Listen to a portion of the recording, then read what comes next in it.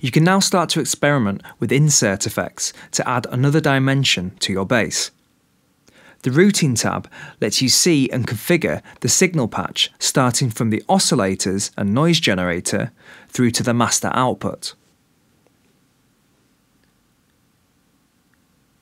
Each oscillator can be routed in parallel to filter 1 and 2 simultaneously, or in series to just filter 1, which then outputs to filter 2.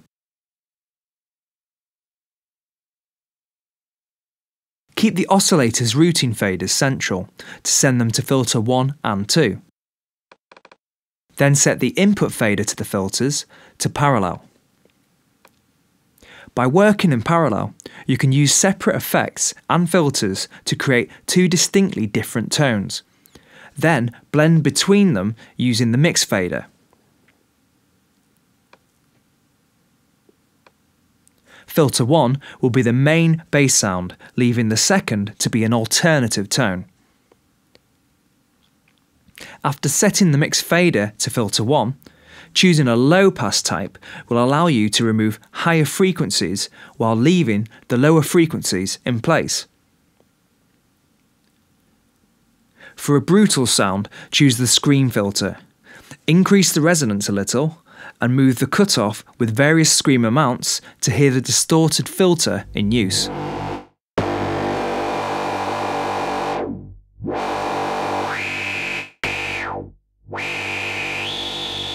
Insert effects 1 and 2 can be inserted into various points of the signal path.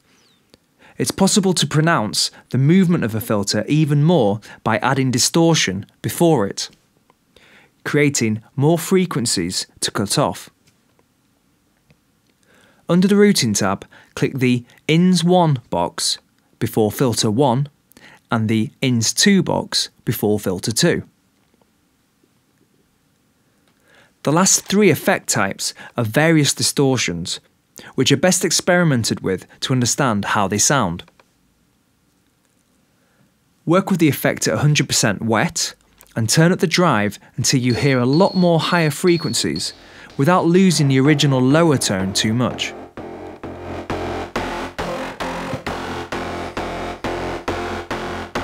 Then, set the effect back to dry, get used to its original sound again, then blend in the effect until you're happy with the balance.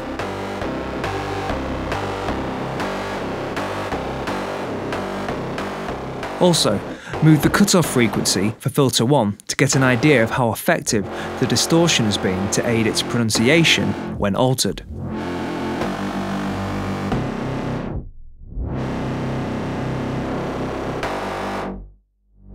After you've grasped basic LFO modulation later, you can always set it up at this stage to have the filter's cutoff move while you tweak oscillator, effects and filter settings.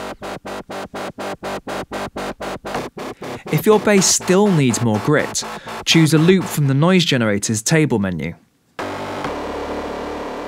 Then adjust its pitch using the colour control and blend it to taste with the amp control.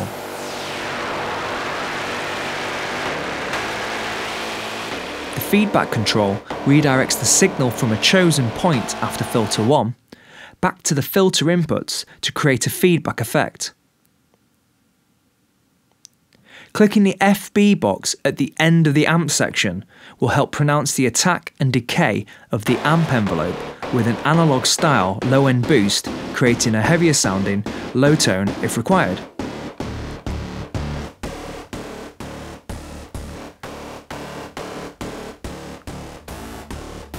To work on your second tone, set the filter mix to filter 2 and choose a different filter type and effect on insert 2.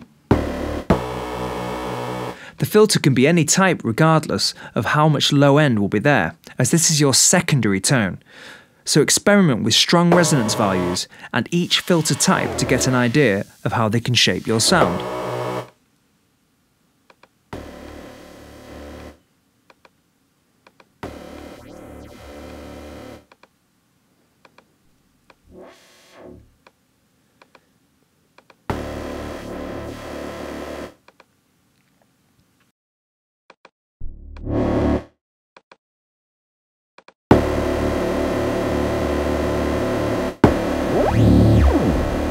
You should now have a very distinct tone on each filter, with the option to move between them for easy variation using the mix control. There are two master effects just before the master volume control in the signal path. They run in series from effect 1 to effect 2, followed by the master EQ. When adding anything here, be careful to reduce your master volume to avoid peaking into the red and causing any unwanted clipping to the signal. You can add further distortion, delays, reverbs, and frequency modulation effects like flanger, phaser, and chorus to take your tone another step further. More distortion will help make the sound stick out of the speakers even more, but at the same time risk making the signal too flat in dynamics if pushed too far. You can, however, counteract this by lowering the sustain level for the amp's envelope to create more initial punch before the effect is applied. Frequency modulation effects like flanger, phaser and chorus can give a sound tonal movement, add stereo spread, and also help it sit in the mix by pushing it further back into the soundstage when used in moderation.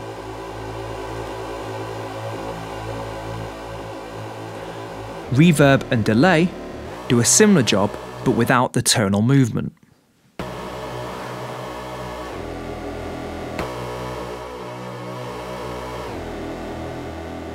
A very popular effect used for bass is the dimension expander, which makes you sound wider without losing the sharpness and focus associated with frequency modulation effects. It can really help your instrument sound strong on its own without the tonal change associated with detuning oscillators too. The choice of master effects can help create a unique sonic signature to each bass if you plan to use more than one instance.